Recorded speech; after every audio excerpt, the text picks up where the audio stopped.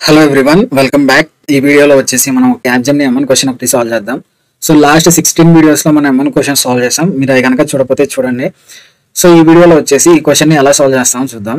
So first of all మనం description చూద్దాం. Your task here is to implement Java code based on the following specifications. Note that your code should match the specifications in precise manner. Consider the default visibility of classes, data fields and methods unless mention.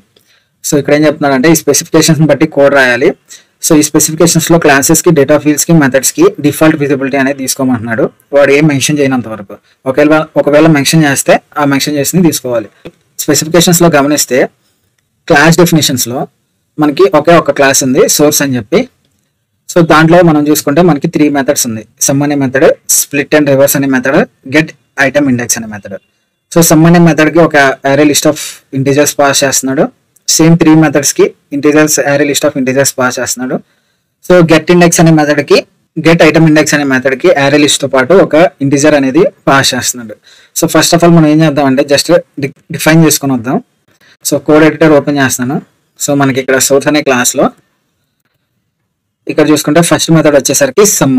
So దీన్ని copy చేస్తున్నాను. దీని visibility చూసుకుంటే public, return type వచ్చేసరికి ఇంట్. So public ఇంట్ method name. So తర్వాత మనకి next method వచ్చేసరికి స్ప్లిట్ అండ్ రివర్స్. సో దీన్ని కాపీ చేస్తున్నాను. దీని విజిబిలిటీ వచ్చేసరికి పబ్లిక్, రిటర్న్ టైప్ వచ్చేసరికి అరే లిస్ట్ ఆఫ్ ఇంటీజర్స్ అనమాట. సో పబ్లిక్ అరే list of integers. So method name. So ఇది సెకండ్ మెథడ్. థర్డ్ మెథడ్ వచ్చేసరికి గెట్ ఐటమ్ ఇండెక్స్. సో దీంట్లో చూసుకుంటే visibility public, return type integer. So public integer method name.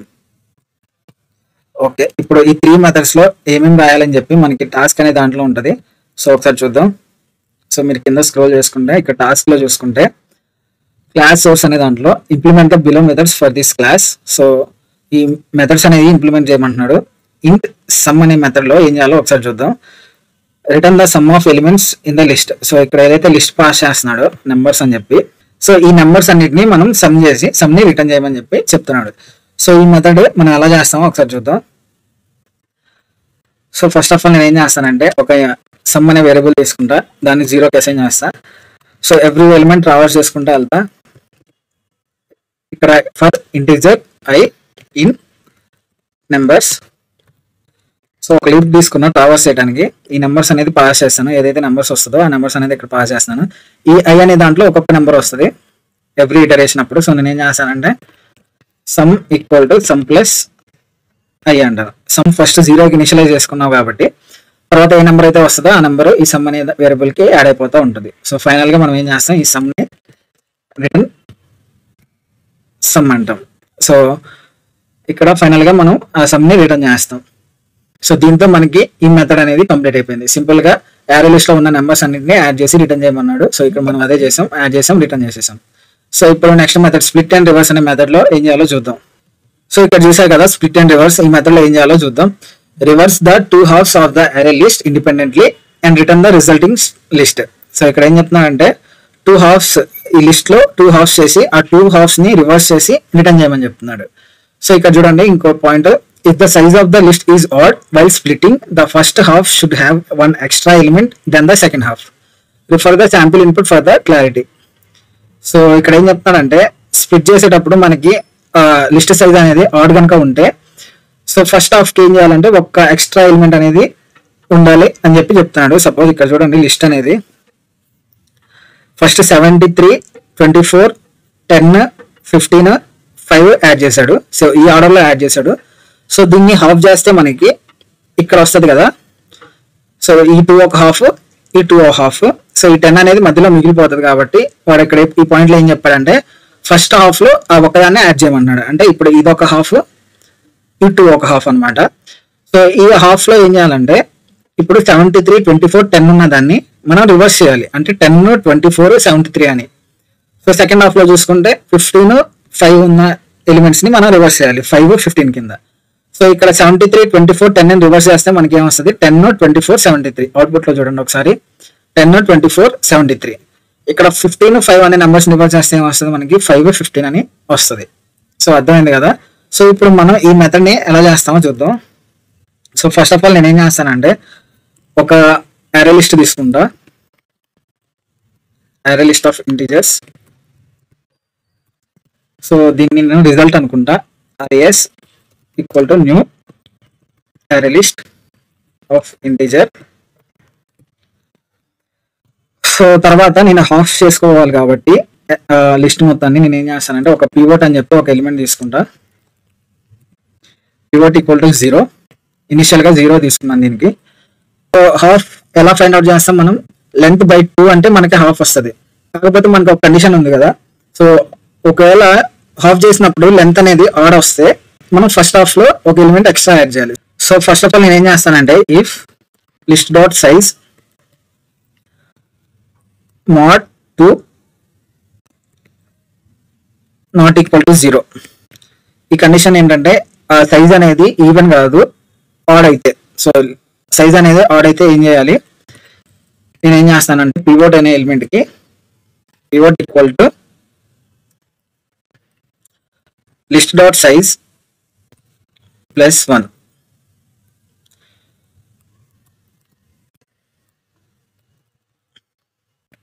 By 2. So మీరు ఇక్కడ కనుక చూస్తే మనకి లిస్ట్ సైజ్ అనేది ఆడ్ కనుక ఉంటే మనం ఏం చేయాలి, ఒక ఎక్స్ట్రా ఎలిమెంట్ యాడ్ చేయాలి కాబట్టి so list size plus 1 by 2 చేసుకుంటాం. సో తర్వాత నేను ఏం చేస్తానంటే ఒకవేళ లిస్ట్ సైజ్ అనేది ఆడ్ కాకుండా ఈవెన్ గా ఉంటే ఏం చేస్తానంటే డైరెక్ట్ గా pivot equal to list size list dot size by 2. So ఇక్కడ పివోట్ అనేది ఎగ్జాక్ట్ గా హాఫ్ కి పాయింట్ చేస్తుంది. సో ఇప్పుడు ఈ పాయింట్ మీకు అర్థమైంది కదా, ఒకసారి చూడండి. ఈ లిస్ట్ సైజ్ కనుక ఈవెన్ గా ఉంటే మనం ఏం చేయాలి, ఒక ఎక్స్ట్రా ఎలిమెంట్ అనేది ఫస్ట్ హాఫ్ లో యాడ్ చేయాలి కాబట్టి ఇక్కడ లిస్ట్ సైజ్ ప్లస్ 1 తర్వాత హాఫ్ చేస్తే బై 2. సో ఈ పివోట్ అనేది హాఫ్ చేసిన తర్వాత ఒక ఎలిమెంట్ ఎక్స్ట్రా ఎలిమెంట్ దగ్గర పాయింట్ అవుట్ చేస్తూ ఉంటుంది. సో ఇక్కడ నెక్స్ట్ చూసుకుంటే ఒకవేళ ఈవెన్ కనుక ఉంటే డైరెక్ట్ గా ఏం చేస్తాను, లిస్ట్ బై 2 అంటాను, అంటే ఎగ్జాక్ట్ గా హాఫ్ కి మనకి పాయింట్ అవుట్ చేస్తూ ఉంటుంది. సో ఇప్పుడు మనం నెక్స్ట్ ఏం చేయబోతున్నాం అంటే ఈ రిజల్ట్ అరే లిస్ట్ ఒకటి తీసుకున్నాం కదా, సో దీంట్లో ఏం చేస్తానంటే నేను రివర్స్ లో యాడ్ చేసుకుంటూ వస్తాను.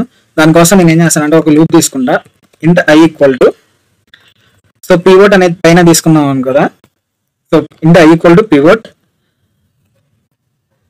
ఇంట్ i equal to pivot minus 1, i greater than are equal to 0, i minus minus. So ఇక్కడ నేను ఏం చేస్తానంటే result dot add of list dot get off i. So ఒకసారి చూడండి, ఇక్కడ నేను ఏం చేశానంటే ఈ లిస్ట్ అనే దాంట్లో ఎలిమెంట్స్ యాక్సెస్ చేసుకుంటున్నాను. సో ఈ i అనేది ఏంది, పివోట్ మైనస్ 1. సో పివోట్ ఎంతైతే తీసుకుంటున్నామో మనం అక్కడ నుంచి రివర్స్ లో వస్తున్నాం అనమాట, అంటే ఎగ్జాక్ట్ గా హాఫ్ నుంచి ఫస్ట్ కి వస్తున్నాం. ఈ లూప్ లో హాఫ్ నుంచి ఫస్ట్ కి ట్రావర్స్ అవుతా వస్తుంది అనమాట రివర్స్ లో. సో రివర్స్ లో ట్రావర్స్ అయ్యేటప్పుడు ఆ లిస్ట్ లో ఉన్న ఒక్కొక్కటి తీసుకొని నేను మన రిజల్ట్ అనే యారే లిస్ట్ కి యాడ్ చేస్తున్నాను. సో ఫస్ట్ హాఫ్ రివర్స్ అయిపోయింది, ఇప్పుడు నెక్స్ట్ హాఫ్ ఉంటుంది కదా, సో దాన్ని రివర్స్ చేయడానికి ఏం చేస్తానంటే ఇంకో ఫర్ లూప్ తీసుకుంటున్నాను. సో ఇంట్ i equal to list dot size minus 1, i greater than are equal to pivot, i plus plus, sorry i minus minus. So దీంట్లో ఏం చేస్తానంటే result dot add of list dot get off i.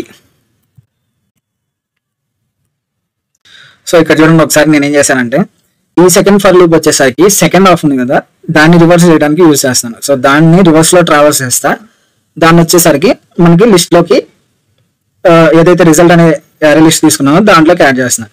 So అర్థమైంది కదా ఈ two for loops. First for loop వచ్చేసరికి first half ని reverse చేయడానికి, second for loop వచ్చేసరికి సెకండ్ హాఫ్ ని రివర్స్ చేయడానికి. సో ఫైనల్ గా మనం ఏం చేస్తాం, ఇట్లా రివర్స్ అయిన దాన్ని రిటర్న్ చేస్తాం. సో సింపుల్ గా నేను ఏం చేస్తానంటే రిటర్న్ res అంట, రిజల్ట్ అనే లిస్ట్ ని నేను రిటర్న్ చేస్తాను. సో దీంతో మనకి ఈ మెథడ్ అనేది కంప్లీట్ అయిపోయింది. ఒకసారి కోడ్ అర్థం కాకపోతే మళ్ళీ చూడండి ఒకసారి. తర్వాత మనం లాస్ట్ మెథడ్ చూసుకుంటే get item at index. So ఈ మెథడ్ లో ఏం చేయాలో ఒకసారి చూద్దాం. సో ఇక్కడ మీరు చూసారు కదా get item at index. So దీంట్లో ఏం చేయాలో చూడండి, return the element present in the given index if the index is valid else return null. So ఇక్కడ చూడండి మనకి ఇండెక్స్ అనేది పాస్ చేస్తున్నాడు కదా, ఈ ఇండెక్స్ లో ఉన్న వాల్యూని మనల్ని రిటర్న్ చేయమంటున్నాడు. ఒకవేళ ఈ ఇండెక్స్ అనేది ఇన్వాలిడ్ అయితే మనల్ని ఏం రిటర్న్ చేయమన్నాడు, నల్ అని చెప్పి రిటర్న్ చేయమంటున్నాడు. సో దీనికోసం నేను ఏం చేస్తానంటే, సో ఇప్పుడు ఇండెక్స్ వ్యాలిడా కాదా అని చెక్ చేయడానికి ఇఫ్ ఇండెక్స్ లెస్ దెన్ 0 అంటే 0 కంటే తక్కువ ఉన్నా, లేదా index greater than are equal to list dot size. So list size కంటే గ్రేటర్ ఉన్నా లేదా ఈక్వల్ ఉన్నా ఏం చేయాలి, ఇది ఇన్వాలిడ్ అయినట్టు లెక్క కదా. సో ఇప్పుడు ఇన్వాలిడ్ అయితే ఏం చేయాలి, నల్ అని చెప్పి రిటర్న్ చేయాలి. So return null. ఒకవేళ ఇన్వాలిడ్ కాకపోతే అంటే ఎల్స్ పార్ట్ లో ఇక్కడ ఎల్స్ రాసినా పర్వాలేదు, లేదా డైరెక్ట్ స్టేట్మెంట్ రాసినా పర్వాలేదు, return statement. So list dot get off index. So get అనే మెథడ్ కి ఏదైతే ఇండెక్స్ వస్తుందో ఆ ఇండెక్స్ పాస్ చేస్తున్నాను, సింపుల్ గా ఎలిమెంట్ అనేది రిటర్న్ అవుతుంది. సో దీంతో మనకి ఈ మెథడ్ కూడా కంప్లీట్ అయిపోయింది.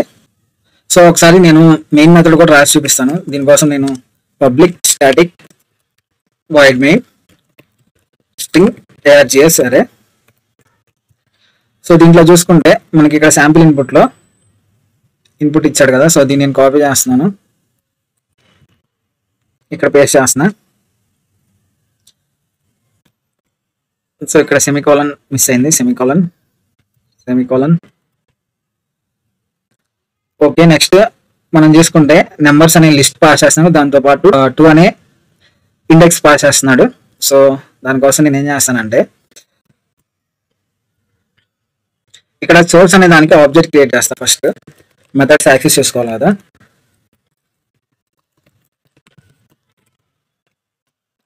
ఇప్పుడు obj dot,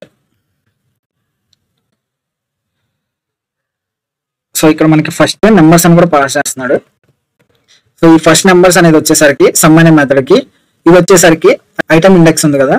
so get item index అనే మెథడ్ కి సెకండ్ లైన్, థర్డ్ లైన్ వచ్చేసరికి ఈ రివర్స్ అనే దానికి. సో ఫస్ట్ ఏం చేస్తానంటే obj డాట్ సమ్ అనే మెథడ్ ఉంది కదా. సో దీనికి ఏదైతే లిస్ట్ పైన క్రియేట్ చేసామో అది పాస్ చేస్తున్నాను. నెక్స్ట్ మెథడ్ వచ్చేసరికి obj dot get item at index. So దీనికి కూడా ఏదైతే లిస్ట్ క్రియేట్ చేశానో అది పాస్ చేస్తున్నాను. దాంతోపాటు ఇక్కడ శాంపిల్ ఇన్పుట్ లో చూసినట్లయితే 2 అనేది పాస్ చేయమంటున్నాడు ఇండెక్స్. సో 2 అనేది పాస్ చేశాను. సో ఫైనల్ మెథడ్ ఏంటి, ఫైనల్ మెథడ్ వచ్చేసరికి స్ప్లిట్ అండ్ రివర్స్. ఈ మెథడ్కి వచ్చేసరికి ఏదైతే లిస్ట్ క్రియేట్ చేసామో ఆ లిస్ట్ పాస్ చేస్తాను. సో ఇప్పుడు మనకి అవుట్పుట్ రావాలి కాబట్టి నేను ఏం చేస్తానంటే ఇది ఒక ప్రింట్ స్టేట్మెంట్ లో పెడతా.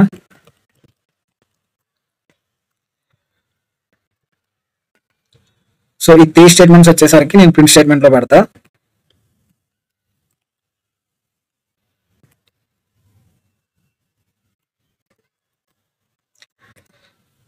ఓకే, ఇప్పుడు కోడ్ అయితే రాసాం. ఒకసారి మనకి కోడ్ లో ఎర్రర్స్ ఎక్కడెక్కడ ఉన్నాయో చూద్దాం. సో ఇక్కడ ఎర్రర్ వస్తుంది, ఇక్కడ అరే లిస్ట్. ఓకే, ఇప్పుడు మన కోడ్ లో ఎర్రర్స్ ఏం లేవు. ఒకసారి దీన్ని రన్ చేసి చూద్దాం.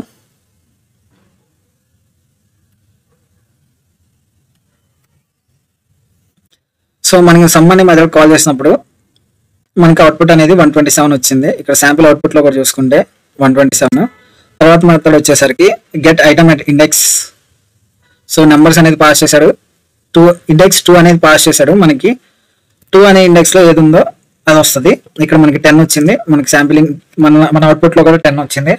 ఇక్కడ 10 ఎందుకు వచ్చిందంటే ఇక్కడ మీరు చూడండి, ఇది తర్వాత స్ప్లిట్ చేసిన లిస్ట్, కాకపోతే మనం యాడ్ చేసిన లిస్ట్ ఆర్డర్ చూసుకోండి. ఫస్ట్ 0 దాంట్లో 73 ఉంటుంది, 1 దాంట్లో 24 ఉంటుంది, సెకండ్ ఇండెక్స్ లో 10 ఉంటుంది కాబట్టి మనకి 10 అనేది రిటర్న్ అయింది ఇక్కడ.